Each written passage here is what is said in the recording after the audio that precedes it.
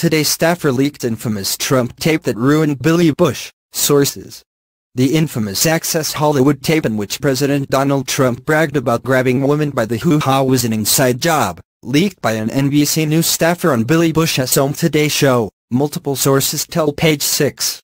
The tape was leaked by the NBC News division, by somebody at the Today show, says one source. NBC News knew for a while about the existence of the tape. Billy himself had told them about it. People in the news division became frustrated that Access Hollywood was taking too long to air it and decided it had to come out. Access had been working on airing a sanitized version of the tape, which revealed Trump's comments, but protected Bush by editing out his.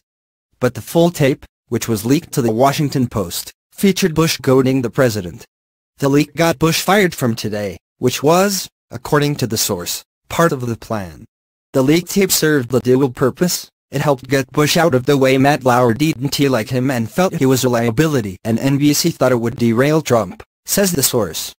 But all it did was crush Billy, and, ironically, his own network was behind it. When Bush first came to Today,